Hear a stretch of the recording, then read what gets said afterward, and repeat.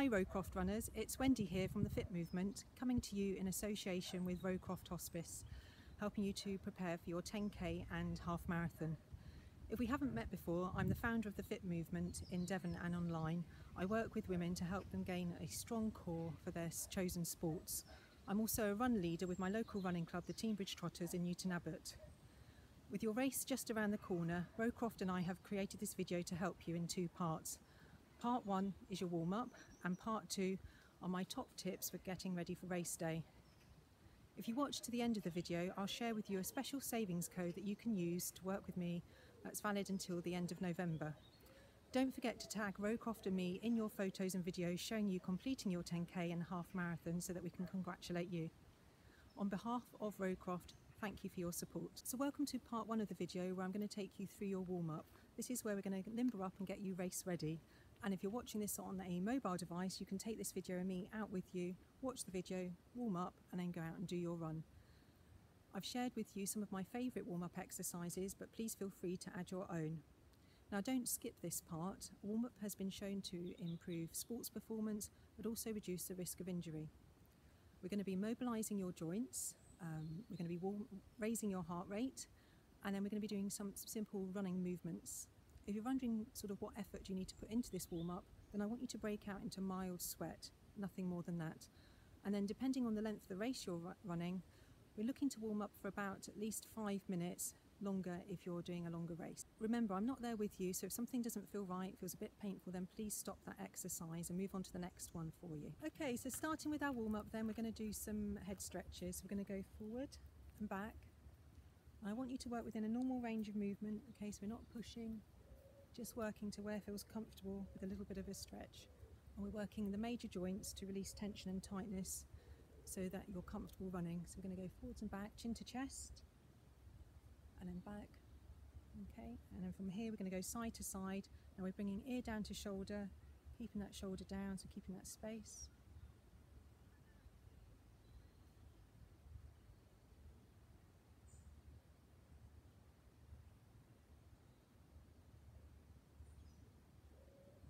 Okay, and then from here we're just going to do some head rolls, again working within a normal range.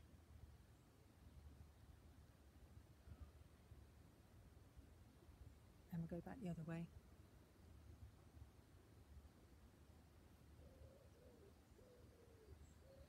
Next we're going to move on to shoulders, so we're just going to roll those shoulders forward. Okay, we're going to go 10 forwards. I'm trying to count and talk at the same time. 6 in my book. Okay, and we're going to go back the other way, so 10 backwards. Okay, and you may notice a little bit of crunching as you're doing this, and that's okay. And it may seem a little bit odd that we're warming up the upper body when we're using our legs for running, but we want that sort of nice relaxed posture all the way through the body as we're running. So we're then going to make this a little bit bigger, so we're going to do 10 circles forward, getting gradually bigger with the arms.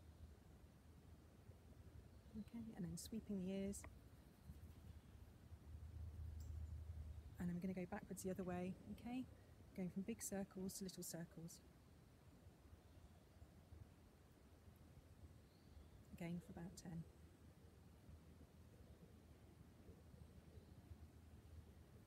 Next we're going to do something called a dynamic tree. So we're going to have arms overhead, palms together, and we're just going to go out to the side. So I'm coming over one side, arms are going left, leg is going right. And again we're going to do 10. And we're just stretching out that lateral side of the body. Okay, and again we're working within your normal range of movement.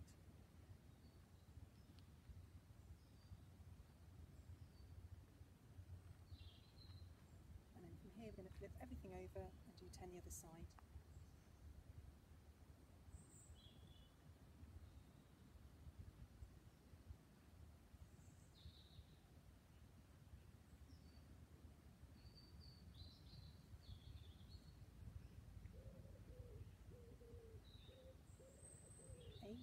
Last 2. 10.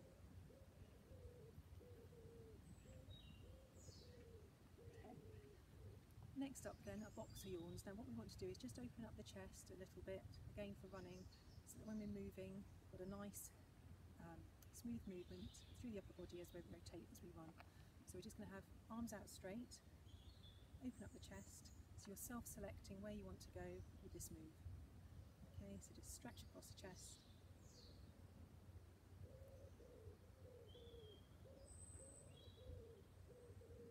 8, 9,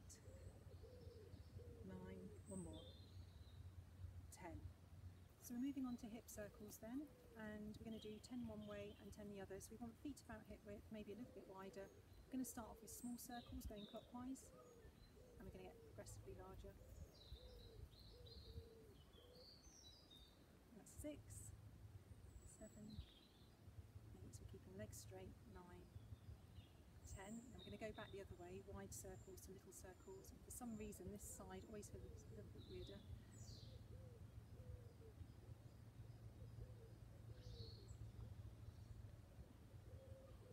Okay, one more. And then we're going to move down to knees. We want feet together, knees together, same principle, so hands on knees. Again, we're going for 10.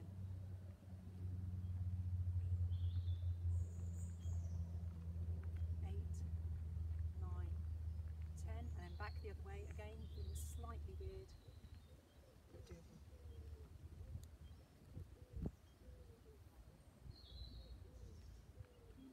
8, 9, 10. So we're moving down a little bit further then, we're moving down onto the ankles, so you may wish to hold on to something depending on what your balance is like. So we're going to lift one foot up, we're going to do 10 circles one way,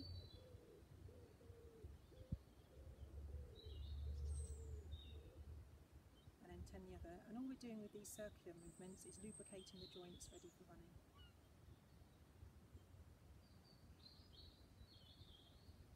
Okay, well done, and then we're going to swap to the second side. So again, this is where my balance needs a bit of concentration.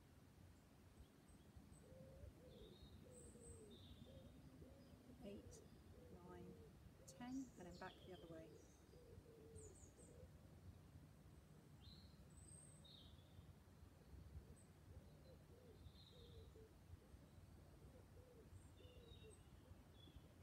Down. Okay, so now we're moving on to lunges. We're going to do a forward lunge and twist. Now, depending on the space that you have available, you can either do them on the spot, and I'll demonstrate that for you, or you can do walking lunges. And we're going to do 20 in total. So let me show you the on the spot version. We're going to start with feet hip width. We're going to come forward, lunge down, and then rotate over the front leg. Then coming back up to standing, coming down with the second leg, rotating out. Now, if you're doing the walking version, if you've got that space, same principle, you're going to lunge down, rotate over the front leg, come up, step through, lunge back down, second leg. Now the important thing to note is that you're twisting out over the front leg with your upper body. So let's do that together. So we start with feet about hip width, bending at both knees, coming down low, twisting out over the front leg, back up to standing or carrying on walking. Okay, so try and keep those hips even. And then just check that the knees aren't rolling in. So we want the knee placed over about the second toe. I make that 6. Okay, so if you're feeling a little bit unsteady, you don't have to take a particularly long lunge. Okay, you can take a shorter step, and you don't have to come down so low either. Okay, so we're halfway on my reckoning.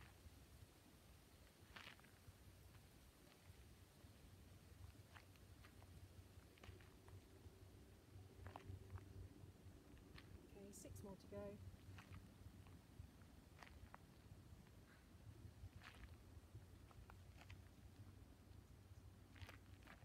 Last 4.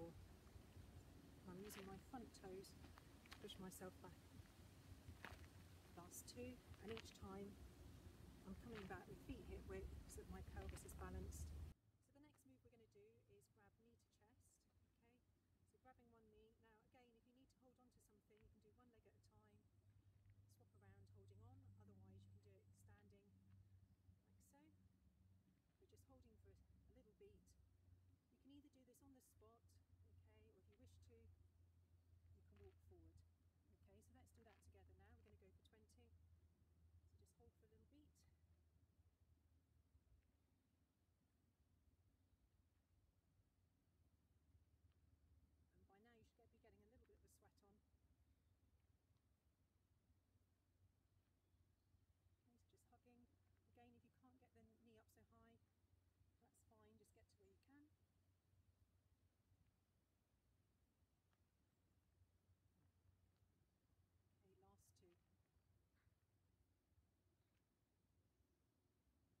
Now the next one we're going to do might look a bit odd, but it's very good for activating the glutes. So we're going to walk backwards, check there's nothing behind you before you go, and what we're going to do, we're going to walk backwards to activate the glutes, and we're going to just cross one leg over the other, like so.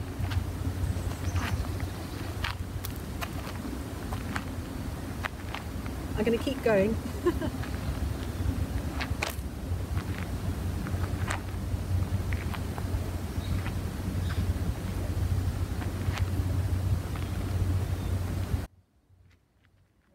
So I made that 20. Next one we're going to do then is our side lunge. So we're going to be just warming up those adductor muscles, the inner thigh muscles, often get overlooked when we're out running. So we're going to start with feet at hip width. We're going to just work the one side first. I'm going to do 10 together. Okay, so we're going to take a step to the side, feet are lined up with each other. I'm going to come over almost like a squat. So how I'm positioned, I've got knee is over my toes, hip is over my knee, just making sure I'm not twisted or leaning forward, and just checking that toes and heels are pointing forward too. So I'm going to go 1, so doing 10 one side, 2, okay, so it's almost like a squat. You should feel the stretch here.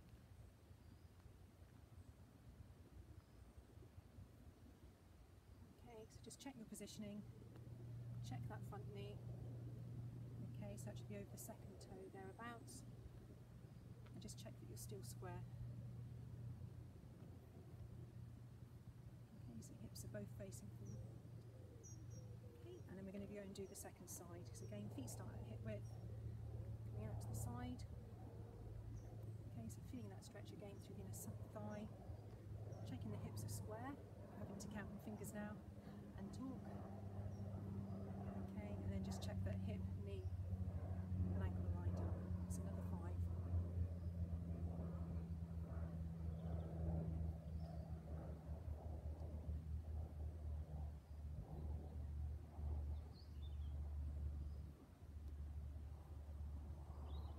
Okay, so we're moving on to the next one then, and that's hamstring swings. So again, you may need something to hold on to depending on what your balance is like. And if you're holding on with your right hand, we're going to work the left leg first, and then you'll turn around to do the second leg. Okay, and I'll show you this from front and side view. So we're going to bring that knee up high and then swing the leg back. So it's almost like a circular motion. Let me show you that side on as well, and then we'll go through together. Okay, so find that flat surface. So the leg goes up, circular motion back. Okay. Relaxing the toes of the foot that's flat on the ground, that will give you a better base. So let's do that one together. Okay, this is particularly good if you're prone to hamstring injuries.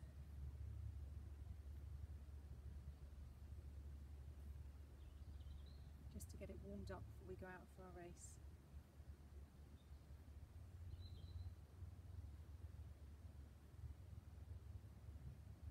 So with this one, make sure that you're not overarching the back. Okay, so the back is relatively still.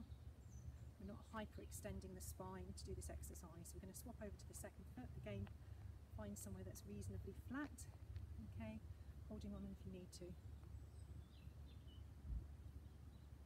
And as you're working through this one, you can increase the range as you're warming up.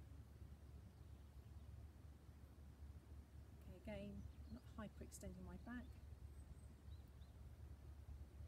Relaxing those toes on the front. Trying to count in my head. Last 2.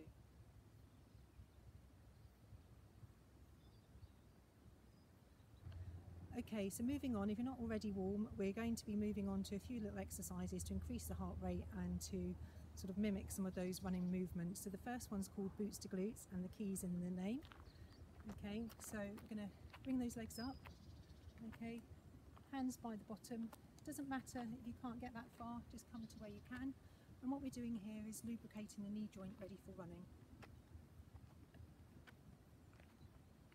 It's very difficult to talk and warm up at the same time and keep count, but I'll give it a go.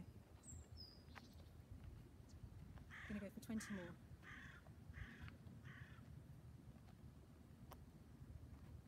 8, 9, 10, last 10.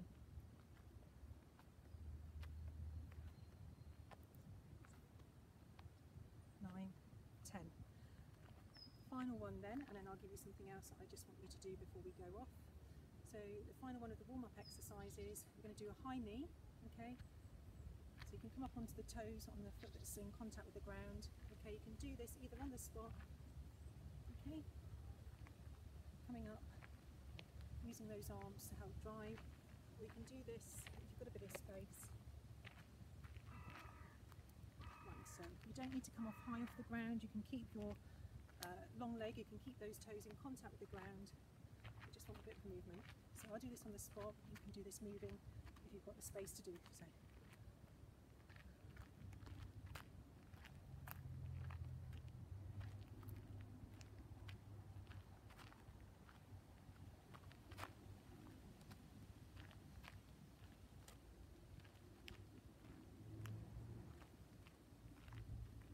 Great, so we've gone through these exercises. Hopefully you're feeling a little bit more ready to go out and do your run.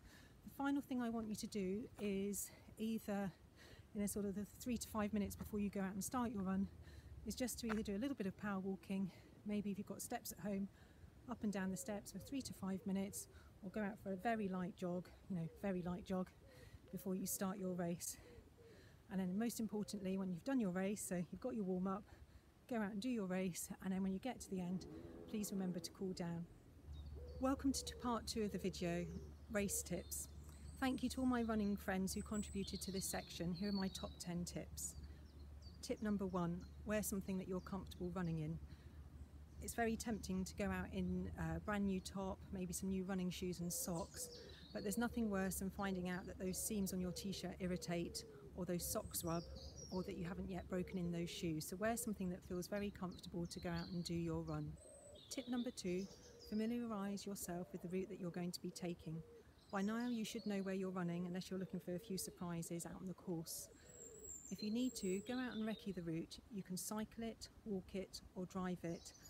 It's handy to know where the hilly sections are, if you're running on the road where it's a safe place to cross, and then if you're running on the trails, where to avoid the routes. This is how I got this scar. So yeah, very good tip there. Now, if you haven't got time to go out, one of the things I do use if I'm short of time is a route planner. You can get some free software downloaded, or otherwise Google Maps, just so I've got a visual image of where I'm running and I know where I need to turn. Tip number 3, prepare in advance. Don't leave it to race day to do all your final prep. Lay all your kit out calmly the day before. Check the weather forecast ahead, see what the weather's going to be doing. Do you need sunscreen? Do you need a cap because it's sunny or raining? Or do you need sunglasses to run in? Make sure that you've got everything sorted so that you can just get up and go on the day. Tip number 4, get up early so you can have your breakfast at least an hour to an hour and a half before you go off and run. Give yourself plenty of time for your food to go down. Make sure you eat foods that you're familiar with that aren't going to upset your tummy when you go out and race. And make sure that you allow enough time so that you can go to loo as many times as you need to before you go off. Tip number 5, make sure you're sufficiently hydrated before race day, particularly in the couple of days leading up to the race. And if you need to take extra fluids on board because it's going to be warm on race day, please do. Now make sure that you're sipping regularly throughout the day.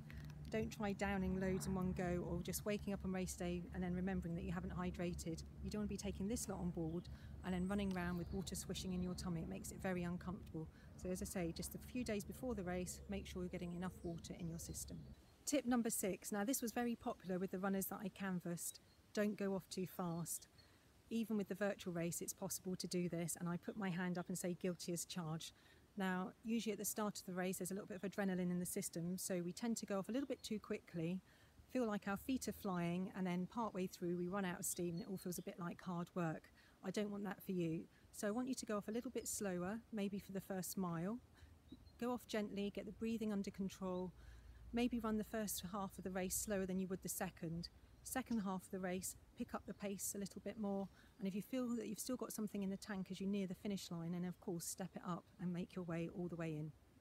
Tip number 7, so if you're prone to chafing around the bra line, around the elastic in your pants, or if you've got lining in your shorts and there's elastic there and it rubs, Vaseline is your new best friend, so make sure you use it. Tip number 8, find your mantra. If you need something to distract you while you're running around on the course, or you're going through a bit of a tough patch, but I know you've got this right, then find something that you can easily repeat to yourself as you're running around in time with your steps. So I personally like every step takes me closer to my goal, which works for running and everything else in life. So either find one for yourself or you can borrow mine. Tip number 9, know why you're running. Now this is powerful and very personal. It's something that I use when I need some oomph behind me to complete the course. You may need to dig a little bit deeper as you approach the finishing line, so remember why you're running and who will benefit from you completing the course today. And this one gets me here every time, and it helps me get over that finish line. Finally, and perhaps most importantly, have fun. If this is your first 10k or your first half marathon, don't run for time, just run for fun. Take it steady and make sure that you get all the way round and run your own race, because whatever time you get, it will be your PB, your personal best. And don't forget to celebrate with friends and family when you cross that finish line, and remember to tag both Rowcroft and me in so we can celebrate with you. So here's that savings code that I promised you at the start of the video. If you head over to my website and make a purchase, if you enter the code Rowcroft15, so that's capital R, Rowcroft15, all one word, at the checkout, that will save you 15% off all my services. On behalf of Rowcroft Hospice, thank you for all your support in helping them to continue to provide specialised care to people in South Devon. The only thing left for me to say is good luck and have a good run.